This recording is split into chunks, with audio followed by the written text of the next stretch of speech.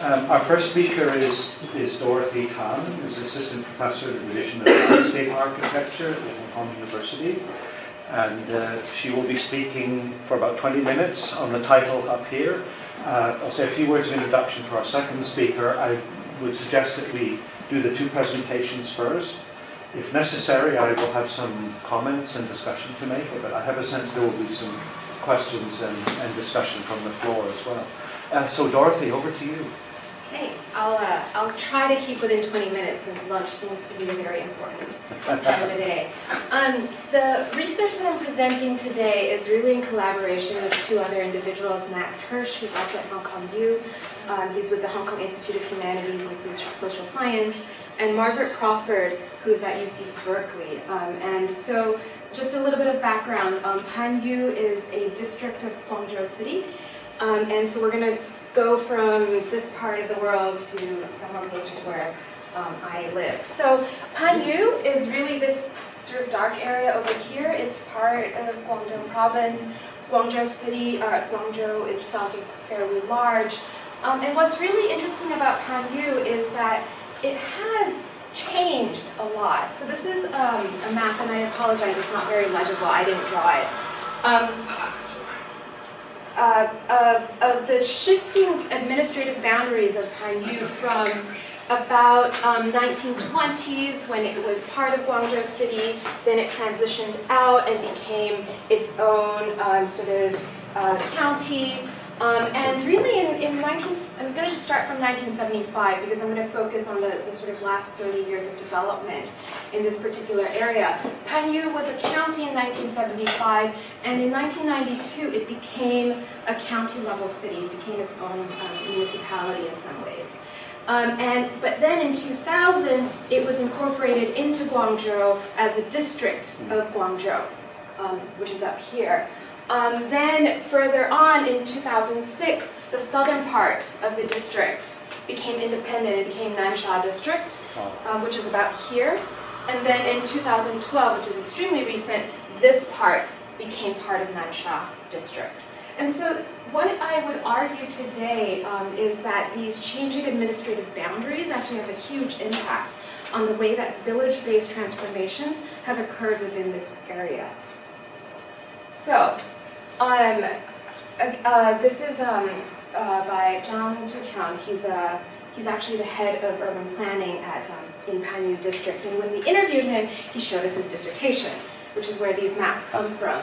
And so his argument, or his research had revealed when he was working on his dissertation, that in 1995, when Panyu was a county-level city, that approximately there were about 153 villages and about 153 industrial clusters, approximately. And so there was a sort of one-to-one ratio in terms of where villages were and where industrialization was occurring. In 2000, when it became a district of Guangzhou, you can begin to see that the blue, which is the industrial clusters, are pretty scattered throughout the district. But then in 2007, what you start seeing is the consolidation of land, whether it's industrial, whether it's residential, or other types of land uses. So his argument is essentially that in the 90s, when it was still a county-level city, it had to do with the kind of land rights that each of these villages had, and the influx of capital, obviously, and George Lin actually writes a lot about this in his work, the influx of capital from the diaspora, from Hong Kong and from overseas in Southeast Asia, and how they were attached to their specific villages. In 2000, when it became a district of Guangzhou, land control was much more strict. And so the villages had a lot less autonomy in terms of dealing with land uses within their own villages. And then further on, after that, you begin to see more mega projects occurring within Panyu. So we're kind of coming at this in a very different way. As a designer, what we tried to do was use different ways of representation to start understanding what is really happening within these areas.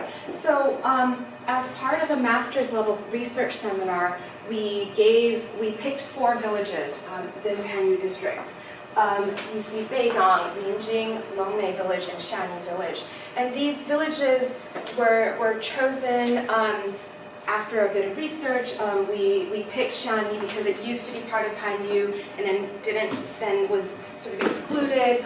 Longmei Village has some really interesting history. Mingjing Village is a sort of typical, it now is an industrial zone as well as one of the most important horticultural industrial areas in this area. And Beigang Village is part of a new mega project that was completed in the late 2000s of this sort of large university town complex.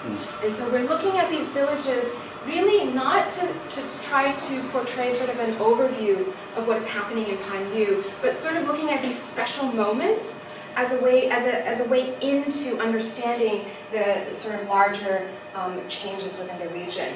So Mingjing Village, I'm going to start here, and what you see here in this aerial, it's pretty typical, it seems, of a Pearl River Delta village.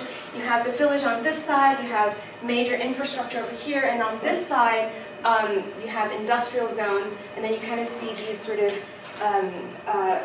agricultural areas on the periphery. It seems very typical, but what we found during interviews with villagers and with some of the business owners is that the argument that I made before, this administrative change, was extremely important. In 1992, when Panyu became an independent county-level city, and prior to that, what you see from the bottom are donations from overseas.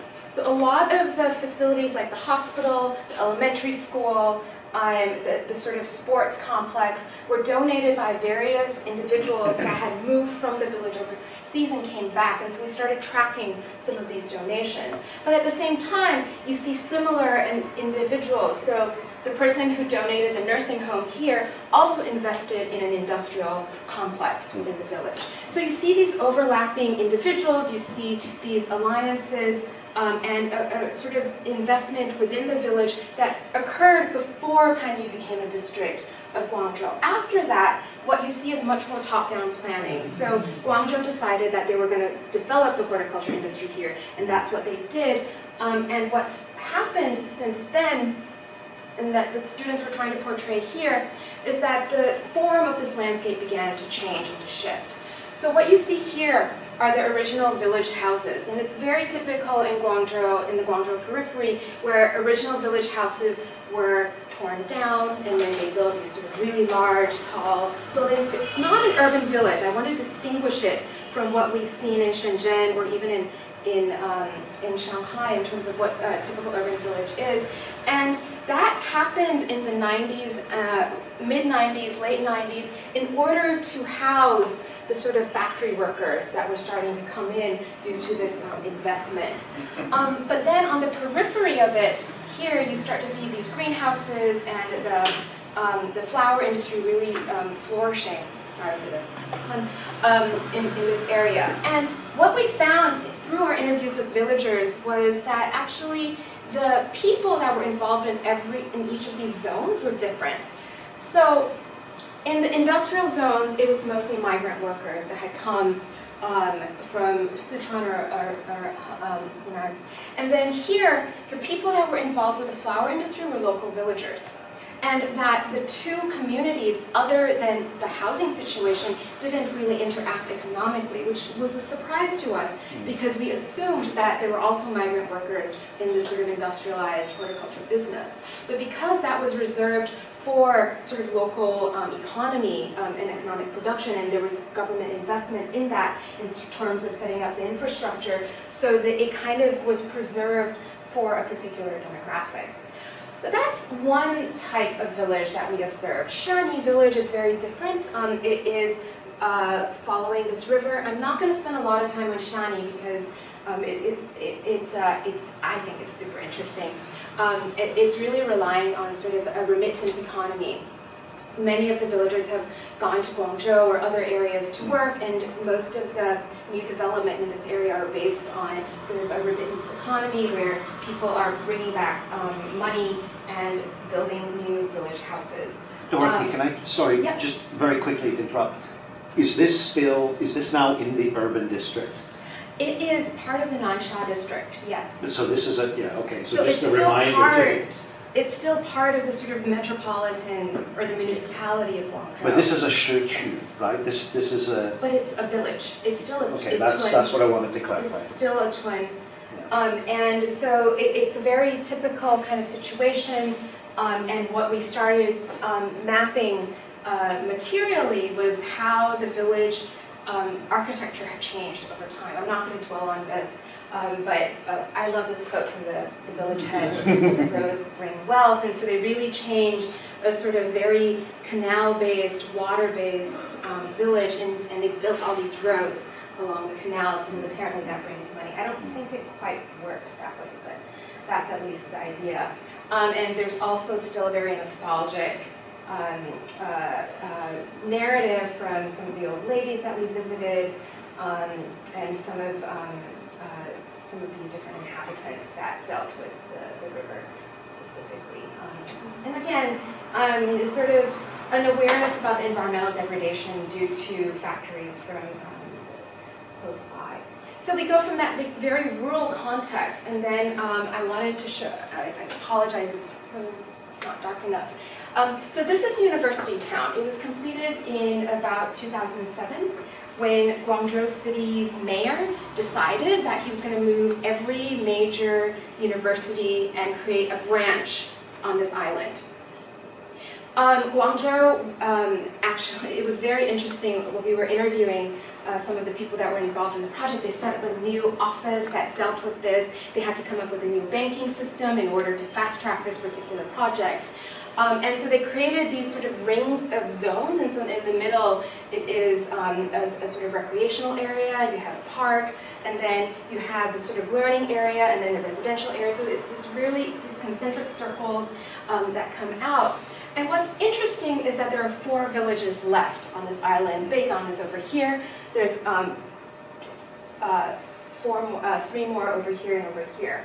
And I'm going to focus on Beigang because it's a really interesting example of how sort of large-scale planning, the things that were left out of large-scale planning, actually began to occur in these villages. These villages rose to the occasion and really began to provide for aspects that the planning neglected. And so the first thing in terms of a collaboration, what was really interesting about Beigang village was that there was an interaction between different types of people. And this was actually very important for us.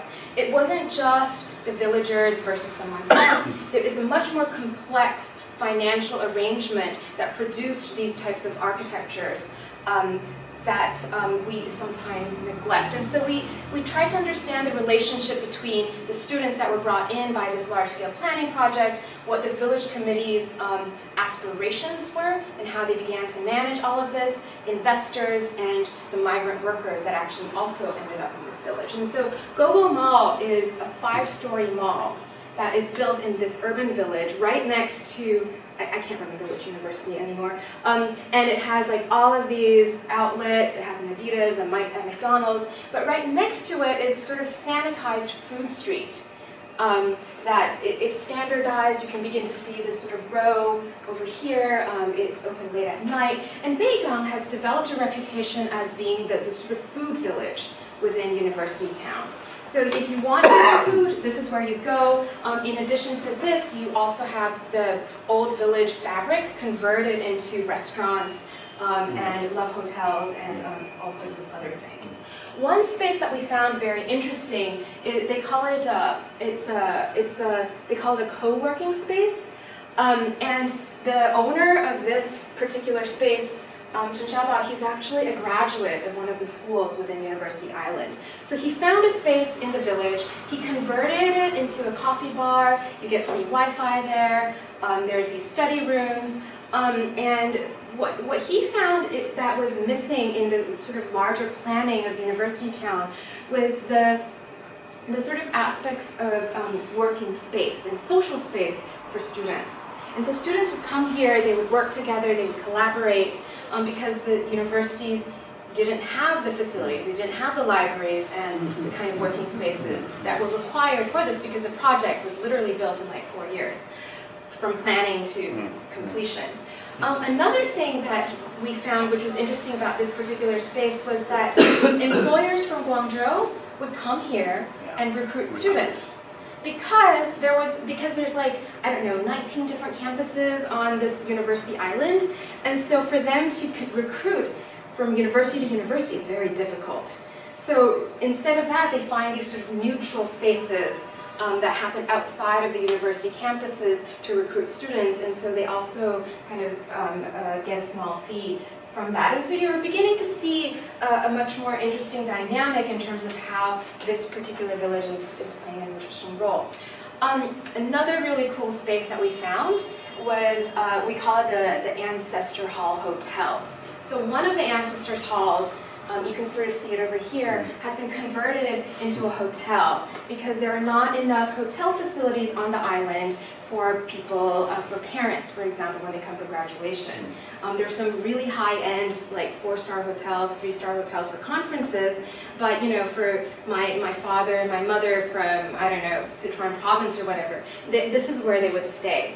And so we also find out that there were originally, the village was actually cut in half when University Town was built, and this was the ancestral hall where all the villagers were relocated somewhere else. And so this was the unclaimed ancestral hall that remained in the village. The other ancestral hall is still in use. And so this was also an interesting kind of development in terms of what was happening here. Now, the interesting thing too is, again, very typical of Guangzhou villages, is that the original villagers don't live here anymore. Most of these facilities are actually run by migrants.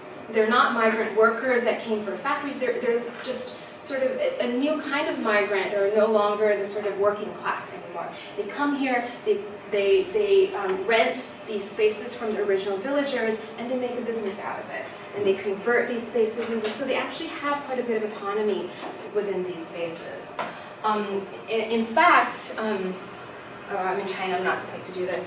We have this sort of, this strange, we found a piece of vacant land where apparently, and we couldn't interview this person specifically, but apparently one of the migrants is starting to put up all of these signs and is trying to claim this vacant land so that he could build something onto it. And so there's also these kind of land disputes that are starting to occur. So what you've seen so far are villages that specialize in particular industries. You see a typical rural village that it relies on remittance economy, and then you see Beigang village, which is really starting to respond to these sort of mega projects that are starting to occur in the periphery of the city. I'm going to end on Longmei village, which is very interesting, and it kind of defies these categories. So if the other ones, you could sort of categorize it neatly, this, well, not quite so neatly, but it's somewhat. Longmei village is kind of difficult, and I'm gonna explain a little bit why. Longmei village is located on one of the major roads. This is Yingbing Dadao, which connects down to Shichao, which is the main urban center of the Panyu district. This is from 2009, and it's into the existing conditions in 2009. So what you see here, the yellow are residential areas. This is the ancestral pond. The ancestors' halls are here. This area is industrial. These areas are vacant at the moment. And what you see here, which is still within the limits of the village, is a very large IT park. You also have a gated community here and a gated community here. So, Longmei village, I'll show you the aerial, you can kind of see it here. Longmei village is really interesting. It's known for making gambling machines. So, you know, all the illegal gambling machines that you see in Southeast Asia, they actually also sell them in the Middle East, and it's completely illegal. And so they were known for this. There's actually been a number of exposés. If you go on some of the Chinese social media, you'll find exposés on like Longmei village and the gambling machines that they made, and it's quite scandalous. And so what happened was that the government realized this was a problem. that the village was starting to create this enterprise, typical of a Pearl River Delta village at that time. There were these factories that were built in the 90s. The village abandoned their old village core and built a new village, so most of the original villagers live here, and this is where the migrants live. They continued with this sort of gambling machine industry. And then in, let me see, what year was it? My notes.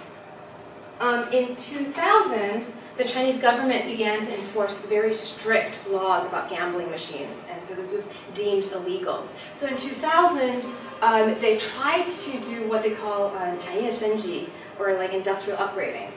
And so they started planning this new IT park over here, which is about 10, 12-story sort of glazed buildings in giant mega blocks. You can kind of see the difference between the fabric over here and the fabric over here. And the idea was that, well, you guys make gambling machines, so you have this expertise in digital stuff, right? So if we upgrade you, if we provide you with sort of an IT park, we can begin to change. I mean, it's actually a very interesting idea and very site-specific too. We can upgrade the industry of your village so that you're no longer relying on these illegal gambling machines. This is currently only 30% occupied since then, but there's still a lot of optimism, and so when we were there last fall, they actually built an extension to the IT park, even though it's 30% vacant. So there's some really interesting dynamics, I think, within that begin to form this village where you have almost everything. You have the old village core with the feng shui pond, you have your factories, you have these mega block, very, very urban kind of conditions within the village boundary. You also have gated communities within it. So how do you begin to categorize this kind of development? It's really, really difficult, and it's also really interesting how these different phases of development within Panyu have really created the opportunity for this to happen. So I'm just going to go through some of the landscapes of this village. You can see here, this is a community center and ancestral hall, and it still has a pretty vibrant village community, so not all of the villagers have moved to Guangzhou. There's still the village tree, and so in the 90s, they actually allocated new land to create this sort of new community, and so it has become this new village is really the showroom for their gambling machines. Now it's no longer gambling machines, it's mostly game machines. But we saw, I don't know, I think we saw Arabic text on some of the signs, and so we assume that there's an international market for this. This is the IT park, and you can begin to see the very, very different character, and you can begin to imagine how awkward it is to have this in the middle of a farming community. And then the last area, and this is actually a really important zone, is that the village is banking all this agricultural land in between the old village and the IT park for future development. And this is actually really important as part of the village development strategy.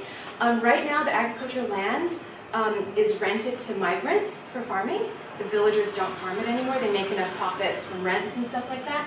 And the idea is that they're hoping for continued residential development as well as the expansion of the IT park. Now, this is kind of difficult in the current policies in China in terms of conserving agricultural land. And so when we were interviewing the head of planning in Panyu, what he discussed was that now it's very difficult to convert agricultural land to other types of uses. Because the government has a very, very strict control over these land use conversions. And so in administratively, in a place like Longmei, where it's still a rural village, in some sense, this land is extremely valuable, but it's also in limbo, because unless the central, and it's at the central level, unless the central government allows Guangzhou to convert more land, this land would be vacant in perpetuity. So there's a very interesting balance, I think, that they're trying to strike here. we observe that there's a lot of new development that's happening in Panyu in terms of new residential areas being built. And apparently what's happened is that villages have been pretty smart. Since the conversion from a county-level city to a part of Guangzhou, a lot of the land uses were already converted but banked in the late 90s and are now just getting built as real estate values are increasing. And so there's a really important moment that kind of anticipated the conversion, and that, I don't know if it was pure luck or if they actually did anticipate this, I'd like to know more, in terms of how they would actually control the real estate market within here. So this is the end of my presentation. This is really a work in progress. We just started this project about 6 months ago, and we're hoping to really look into this a little bit more and reflect on what's happening in the Pearl River Delta, sort of an update to what's happened, a lot of the scholarship about 10, 15 years ago. And so it would be really great to hear